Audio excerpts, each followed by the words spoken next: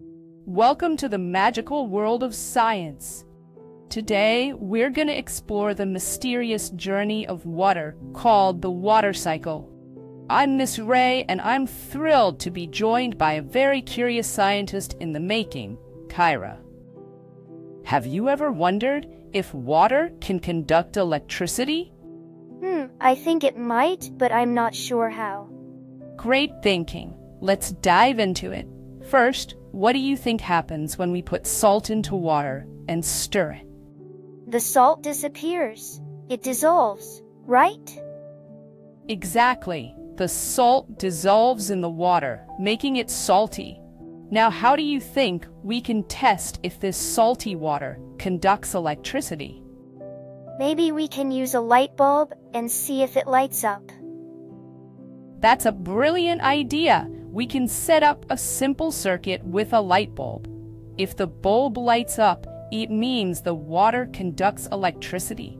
Let's try it with pure water first. What do you predict will happen?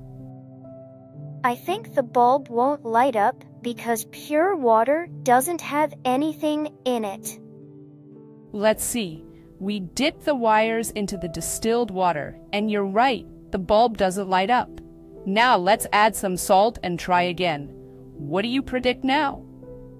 I think the bulb will light up because the salt might help the electricity flow. Let's test it. And look, the bulb lights up. That means the salty water conducts electricity. Why do you think that happens? Maybe the salt helps the electricity move through the water? Exactly. The salt breaks into tiny parts called ions, which help carry the electricity. Now, do you think our bodies would be good conductors of electricity? Maybe. Because we have water in us too. You're spot on. Our bodies have water with salts, making us good conductors. That's why we should never touch bare wires. Can you think of a situation where this might be dangerous? Oh, like swimming in the sea during a thunderstorm? Yes, that's very dangerous because lightning can strike the water, and since the sea is salty, it can conduct electricity. So it's always best to stay safe indoors during storms. Now, can you summarize what we've learned today?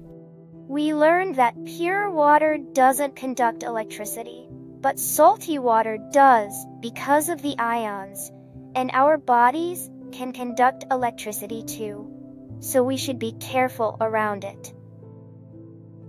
Fantastic summary.